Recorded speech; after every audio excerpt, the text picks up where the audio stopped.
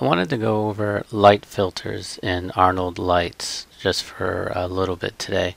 There's some nice features within them that can help control your lighting.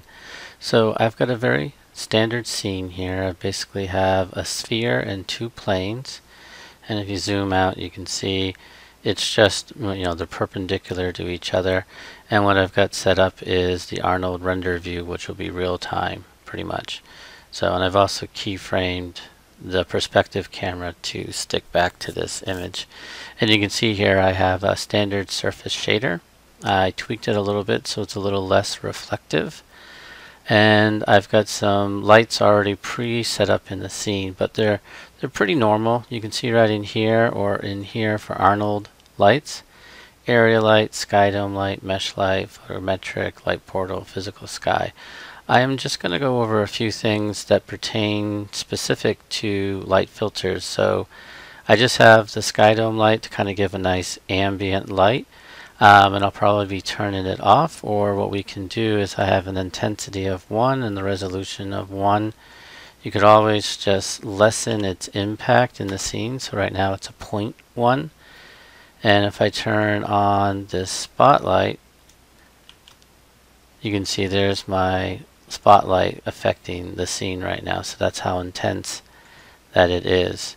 And I just have it kind of hitting at an oblique side, like a 3/4. You see the shadow terminator right here, and a nice soft cast shadow. And I've already done some noodling on this light, so we'll go over doing the spotlight in a second. So let me just hide that back again. And let's go in here. So we have two area lights. What I can do is show you those two before we get into it. So this light is basically mimicking the same as the spotlight, but the spotlight has a more spotlight effect where everything else is vignetted on the edges, but the highlight and the shadow area are roughly the same using an area light. And there's things that we can do under light filters under the Arnold lights to mimic the spotlight, light blocker and light decay, which we'll get into. And then this area light, I'll turn off this one. If we just move out from our scene,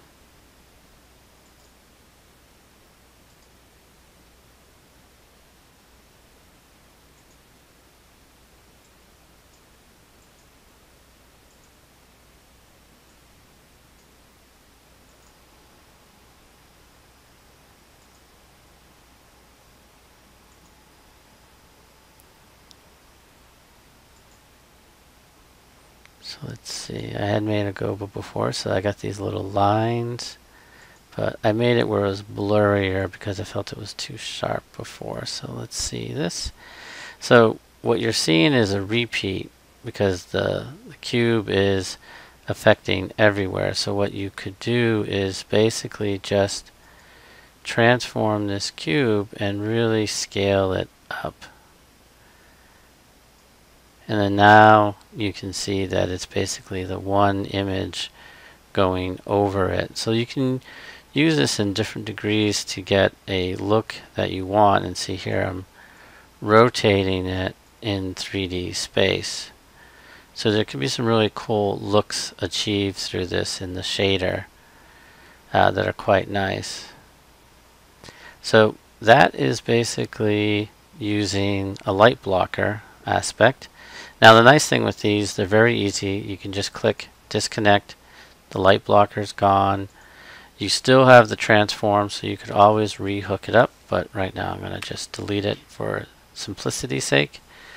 And then now let's go back to the same area light, and we're going to add a light decay. Now you can do both of these. See, you have both actually in here. So there's a lot of good that you can do with these if you know how to use them judiciously. So right now I'm going to delete the blocker, and right now we have the light decay. So you can see the light decay popped up over here. So you have use near attenuation and use far attenuation. And it basically is doing exactly what it says. So if we do use near, what we're going to see is that this light is going to be affected by the near roll-off. Now, sometimes it's hard to see. Let me turn that one off and do the far. Turn off our sky dome so that we just have this. And I'm going to delete this again. Go back in here. So sometimes it's easier to see. Let me use this. This other light is why I set up and close this.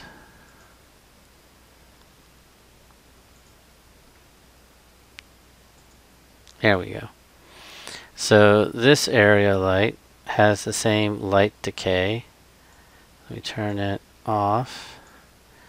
And let me make this brighter. So let's go 30. There we go. So the light is pointing down. You can see that here, right? The light's pointing straight down onto this sphere. And again, I have the light decay used near. And when you turn it on, see I quickly went to 24 and it disappeared. But if I do 1, what it's going to do is you're going to stop the light from the near, how close to the actual light. So the more that you lower this, you're buffering how far that near attenuation is. See right now that we lost like the actual hot spot of the light. And then the near end is where you can basically feather it. So the more we drag it out, it's going to become dark. But if I add it like maybe 2, you know, it's starting to feather how that light is affecting the seam. And you can always animate these, which are kind of nice, so that you can have a light ramp on and ramp off nicely. Now, if you want, you can see it better if you wanted to turn on fog. So let's go to atmosphere and then add atmosphere volume. And then I'm just gonna, there we go. I put it at a 0.2 so you can see that atmosphere in the scene right now. Let me just close that and go back to our area light. And then now let's first just try lowering the light. And you can see we've lost the hot spot, but there's still light affecting the scene. And now if I do like a 15, you can see how it's feathering out that light source. Now you can do, now let's see, there's the hot spot of the light. The actual square is seen. You know, these are the edges of the hot zone. You could do it on the far attenuation as well. And right now we're at 0, but the far end is at 12. So let me go back to 0. So now you can't see anything. So you want to spread it out. And you can see what happens. See, it's how far out that light is actually going to go. So you could have it at a 48. And then just like what we did with the other, you're going to eat in to how much that it is going outward. So if we go less, more, let's go 2. So see, it's very tight to the light source now.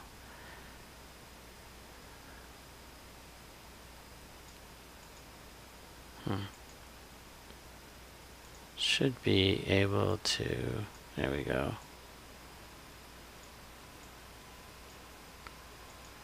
It's interesting. You should be able to ramp this the same way. But you can kind of see what I'm talking about, where it's going to basically eat all the way in. There we go.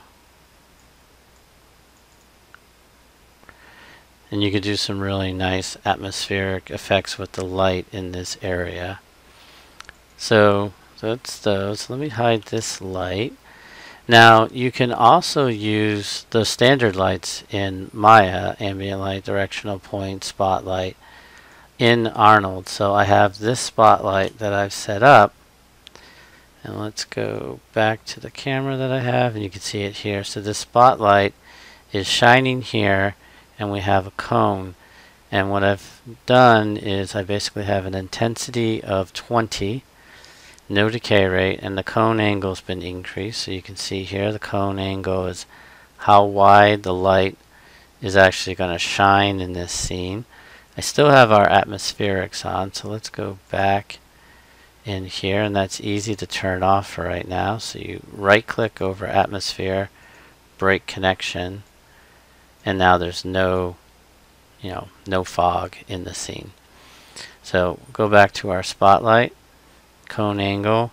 Now penumbra is basically how sharp that you want that edge of the light. See right here, the cone of light.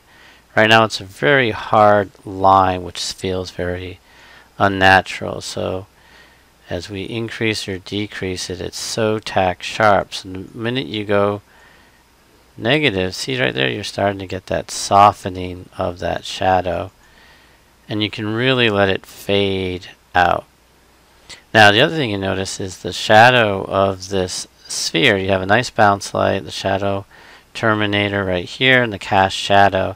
The cast shadow is really nice and soft, but under the Arnold tab, under this light, because remember this is not an Arnold light, we have options in here, and you want to make sure that exposure is on when you create this light. So Control H, let me just make a new light,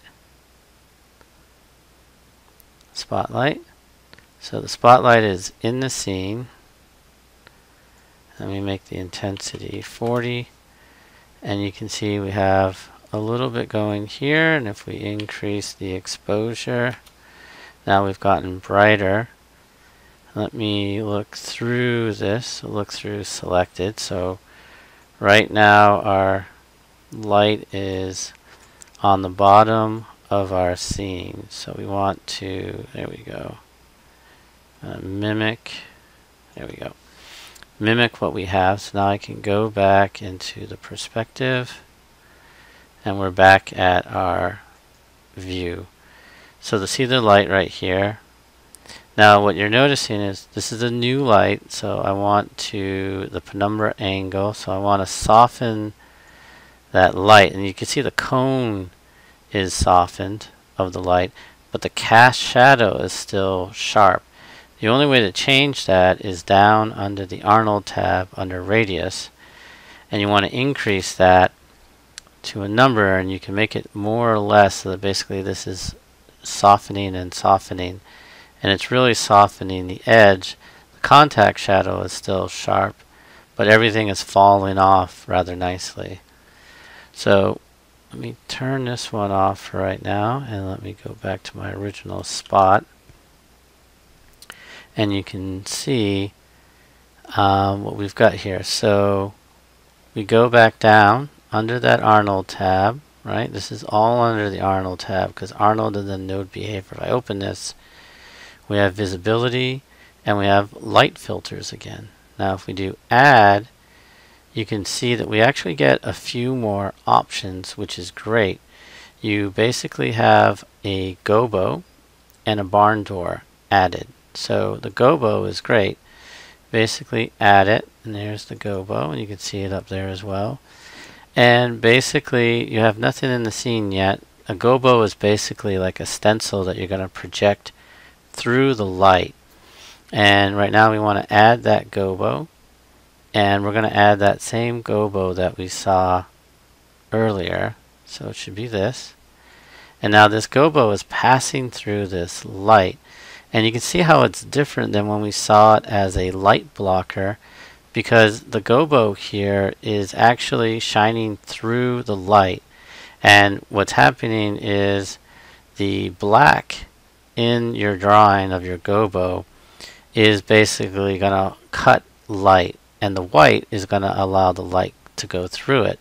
So effectively this is casting a shadow of like a grate over everything in the scene, and it's a very cheap way to get some really cool effects, whether it be like this, like window panes or grates, or you could project an image of a tree that's casting without actually having a 3D physical tree, and it can really be used selectively to do some really cool effects. And then while you're in this light under the gobo, you do have density, so you could increase or decrease it for the map itself. And there's some scaling that you can do in here, but I typically try to do it within the gobo, like change the size of it and everything. Okay, so that is the gobo. So let's go back in. I'm going to disconnect that. See, it's gone. Let's go back to add, and we'll do the barn door. See, the barn door is there. And the barn door is basically, if you know how real lights are worked, if you've ever used them, theater lighting and lighting on set, they'll have a mechanism that are barn doors that are basically doors that can open and close to change how far a light is going to hit a certain area. So we have top left, top right, bottom left, bottom right, top left, top. So there's a lot of different ways that you can do this, but you can see right here, top left, I'm closing the barn door on the top left, and now I'm doing the top right. So let me lessen that, and you can see right here, it's coming from the right. So we're closing that down. And then the edge, you can feather it by doing that top edge. So there's a way to get a little bit more stylization with how these are working. And you can see right here, see we're coming across, bottom left, and now if we just do the edge, it's getting softer. So it could be really cool to create these really subtle effects by using all or none of these together to add to your lighting setups. Without having to overly complicate a scene, you can achieve some really nice looks. So I hope this was useful. Again, these are light filters using Arnold within Maya.